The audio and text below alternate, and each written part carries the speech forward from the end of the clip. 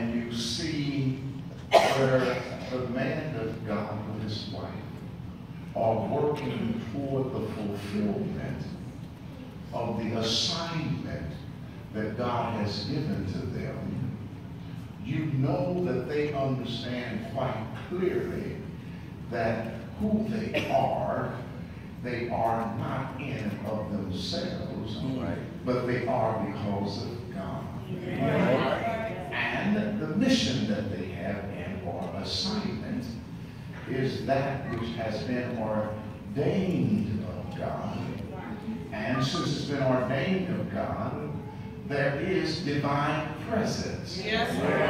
Because they're not here simply because they can speak or teach and organize. They are here for other reasons. And the reason, most assuredly, that they are here is that God saw something in them. Way before they were born. Now that within itself seems to be a little difficult, because how can God see anyone before they are born? He did speak about Jeremiah, and he sort of let him know that I knew you before you were formed. I knew you before you were formed. And if he knew Jeremiah before he was formed, it seems to me that he also knew them. Even before the sperm and the egg got together, he knew them. As a matter of fact, he's the one who caused the life to be when the sperm and egg got together. There have been sperm and egg together and nothing happened. In this case, the right thing happened for the right person for whom he had designed for an assignment even as of today. And so he understands that when Jesus declared, upon this rock I will build my church, and the gates of hell shall not prevail against it. When we think about God's church is not just a group of people who meet together and declare some truth, or they meet together from an organizational structure and say that we belong. His church represents a group of people who are baptized believers, persons who are born again and who are willing to walk in holiness. It's not so much that they have become perfect in who they are, because we know in accordance with the Word of God, there's a fivefold ministry that brings about perfection in accordance with Ephesians 4:11. So we know that we are moving into perfection. I do understand that the Word of God says, be ye perfect because I am perfect. I understand that. But notice it says, be ye, didn't say you are. So then we have to understand that we have to come to some resolve of being made perfect in Him. But in the meantime, we have to walk in holiness. And so then we need somebody filled with the Holy Ghost who can bring us to that level of holiness. Because absent of the Holy Ghost, a pastor has not the ability to bring anybody beyond where he is. If he has not the Holy Ghost, if he does not walk in holiness, it's difficult for him to lead people into holiness. So when we come to this church here, and the church was established, and thank God for the elder Remus Smith. We thank God for what he has done over the years that he was here. The foundation that he laid, and the walls that he built. Thank God for that. Thank God for the roof that he put on. I'm talking about spiritual things. Thank God for the roof that he put on, and all these things that he has done, so that when God was ready for John, excuse me, I know it's superintendent, when he was ready for John to come forth, he didn't have to come to a field. All right. He didn't have to come to a field. He came to a building structure, and the building structure may not have been all of what he wanted it to be, but then again, it wasn't supposed to be, because it could not become what it was supposed to be until he came, because God ordained him to bring it to where it's supposed to be. Somebody will hear what I have to say. We're out here in, oh my goodness, we drove around and Willis took us around some curves and around some other curves. I'm accustomed to coming 25, 24, that kind of thing, not so bad, you know. But we came from away tonight, I don't know where we were. It was dark out there.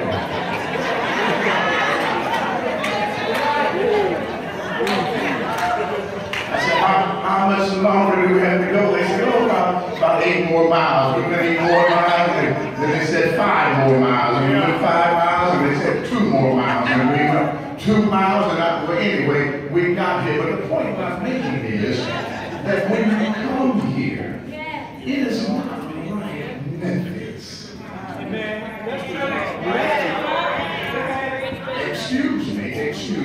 Excuse me, I'm not minimizing, but it is not like Memphis. Memphis, when you go to Memphis, you say, okay, the population is great, and there's already many churches and opportunities, and there are things that we can grasp and that we can graduate to, and that we can subscribe of. They're there, but out here, Memphis is over there, and you're over here. Memphis is over there, and you're over here.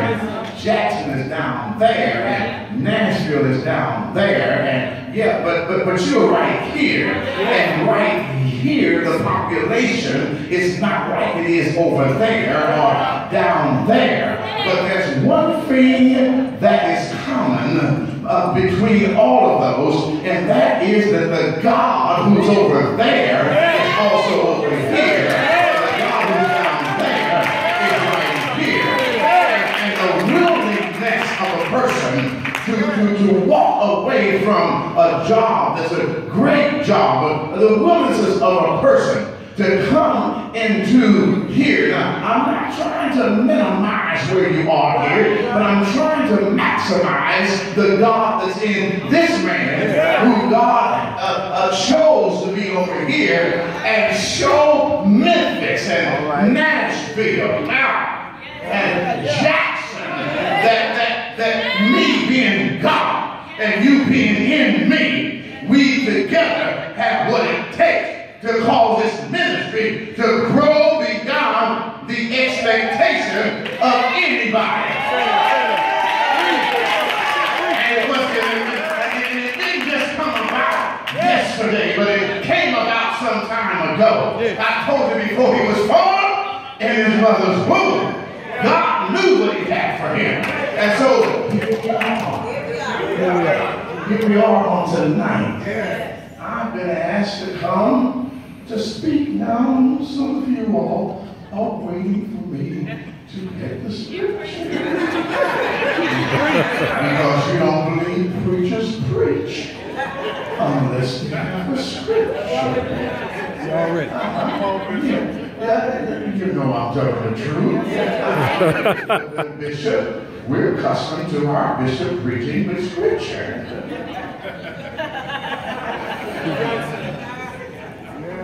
Go ahead, baby. Go ahead, Bishop. You don't realize it, but I'm almost through.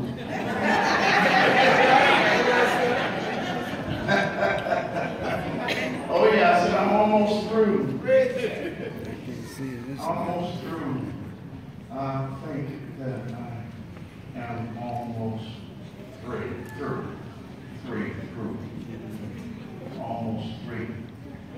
Almost through.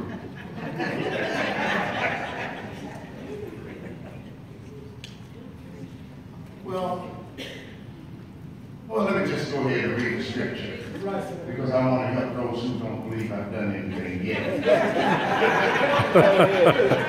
Now unto him that is able to do exceeding abundantly above all that we ask or think, according to the power that worketh in us.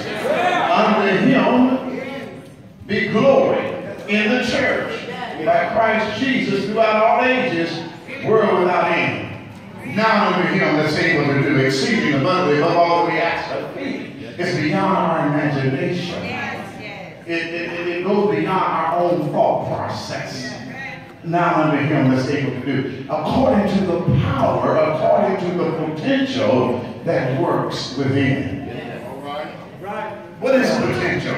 Potential is power. Potential is ability. Potential is substance. The ability, the dunamis, comes from God. Power, the exousia.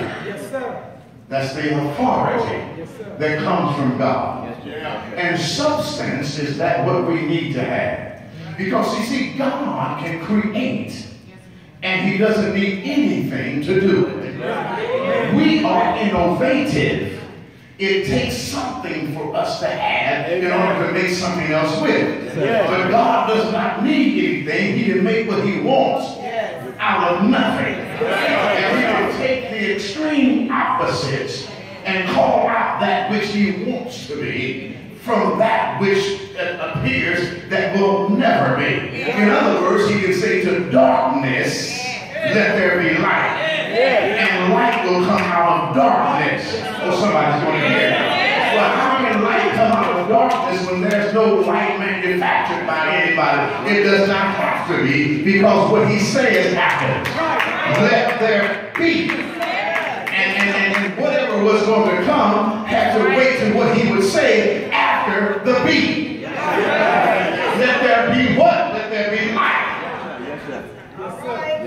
Now, the interesting part is that all of us understand quite clearly that God can do anything. We understand that. But the essence of this scripture is not to talk about what God can do in and of himself, because we know he can do it. But the point is what we are able to do with what he gives to us.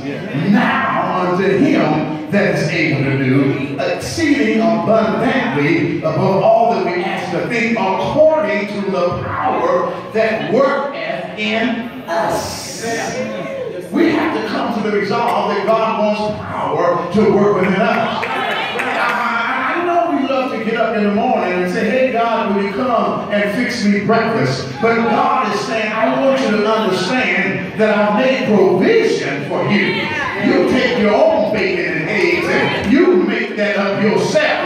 Make your own biscuit, because I've given you the power to do it. I've given the saying to Brother John, I've given you power to bring this church to where it ought to be. And I've given it to you. You have the potential to carry this church for me, God, where it is.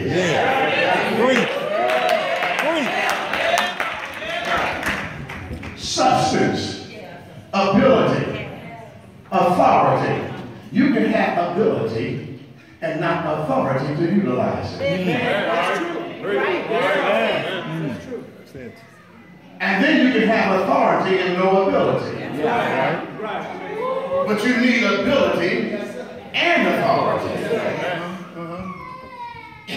And you need substance. And let's now go back, and I have about 8 minutes. Is it all right if I take the 8? Let's look at the beginning. God created the heaven and the earth. And it was without form and was void. And so he decided that's not really the way it ought to be. And so what I'm going to do, I'm going to allow my spirit to hover or to take control of the waters, because there was no separation of water and land at that time. Yeah. So I allow my spirit to take control. Notice that he did not use tangible means to bring order to a disorderly creation. All right. But he let the highest power and force in the earth come to the fore, and that was his spirit. So his spirit took control of an earth that was without form and that was void, and brought to it some semblance of order, so that not he could use for himself, but for mankind. How many know today that it takes the anointing of God to bring order where there's disorder, and to bring to the fore the things that need to be brought? Only God can do that through his anointing. I don't know why that we feel that we can do better than God. If God had to use his spirit in that situation, don't you know we need to use his spirit equally as well? Preach, Bishop. Somebody said, well, that's God. But no. Don't stop there. Just go to Genesis. I told you digressive resiliency. Go to Genesis and look at Genesis and see what happened way back then. Not something that transpired much later, but it happened way back then. And God said, let us make man in our own image, after our likeness, and let them have dominion. Let's make them in our image and after our likeness, and let them have dominion. It was on the impact of creation that God spoke and said, man, have dominion. I'm going to tell you what he was saying was, that power, that spirit that's in me, I will place in man. Man will have the potential to do what I do. Way back in Genesis, he has the potential of doing what I do. Listen what he says. All right. And that they have dominion over the fish of the sea, and over the fowl of the air, and over the cattle, over all the earth, and every creeping thing that creepeth upon the earth. So God created man in his own image. In the image of God created he him. Male and female created he them. And God blessed them. Yes, yes, he did. Thank you, Lord. I want you to think about it. Who he is, we are. Right.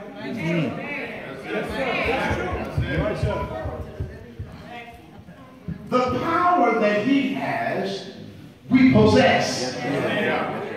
Yes, sir. The Holy Ghost doesn't come from heaven and change character when he gets here. The Holy Ghost that comes remains constant. He does not change. So when he leaves heaven and comes into you, who he was in heaven, he is in you. The power that he has in heaven, he has in you. And since he is not any different from who he is, the third person in the Godhead, come on, talk back to me. He's no different in you than whatever he's able to do for God up there, he does for you down here.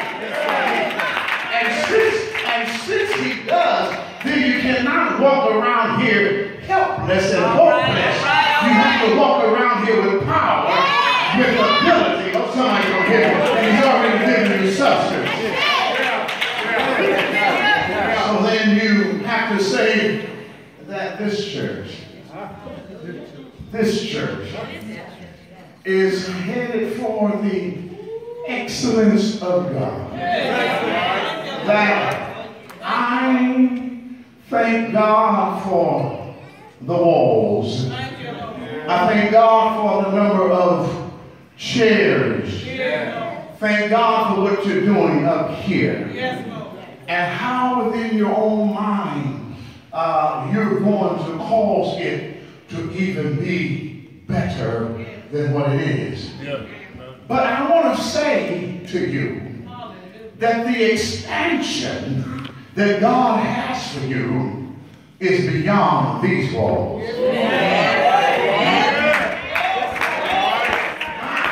I'm not speaking as an orator. Right now I'm moving into prophetic. And I'm saying that what God has for you is greater than the imagination, because eye have not seen, ear have not heard, neither into the heart of man the things that God has for you. Right now, had we brought a full choir, the choir would not have been able to sit up here unless you brought some more chairs. And right now, this is not large enough for that choir that God has for you. This is not large enough for the elders who God's going to send to you. This area is not large enough for the kind of band that you need to have. Thank God for who's down there and they're playing, but expansion beyond your imagination. You have to get ready for what God wants you to do. Because this church, though it's located where it is, God is going to take this church and cause it to be a beacon of light to other people that come from the north, south, east, and west, and see the wonders and the glory of God.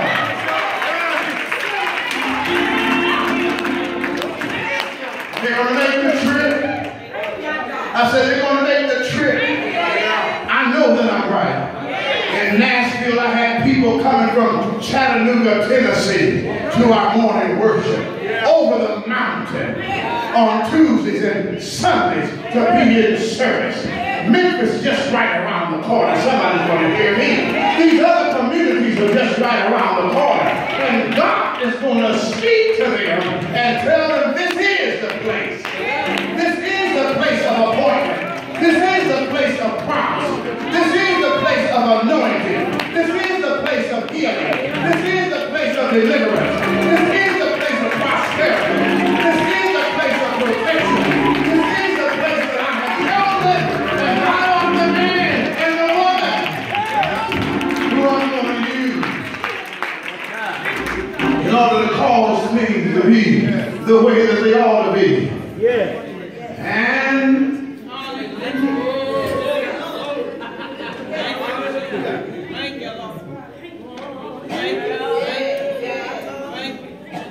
He's going to cause everything to be the way that He wants it to be. Because that's the reason that He put His trust in you. You can look at me tonight and wonder why.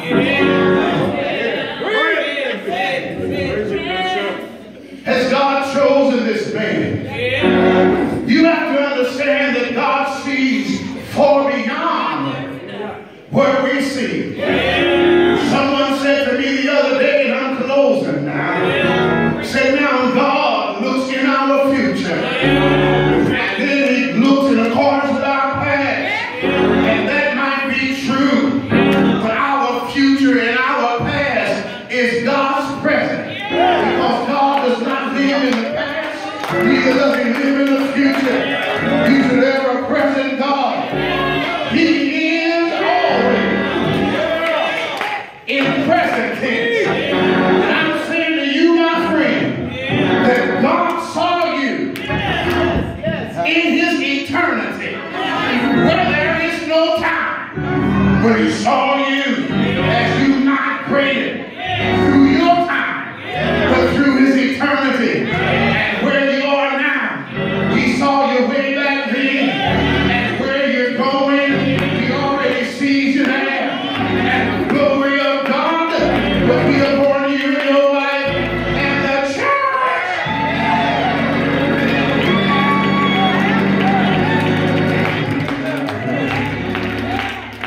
is going to rejoice over the things that God is doing for you. Oh yes, He is. There are thousands of people out there who are not going to anybody's church. And I hear someone sing the song that throw out the lifeline. Throw out the lifeline. Someone is drifting away. Throw out the lifeline. Somebody's brother is wounded in despair. I want you to throw out the lifeline. I wonder, is there anybody in here who's willing to join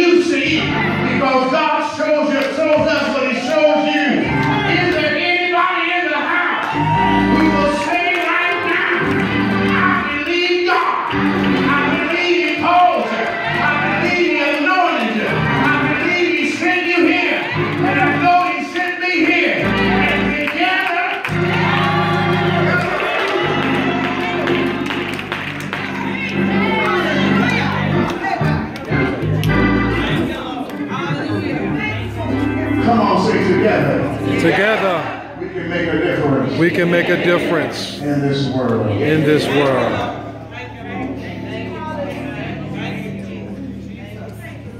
Well,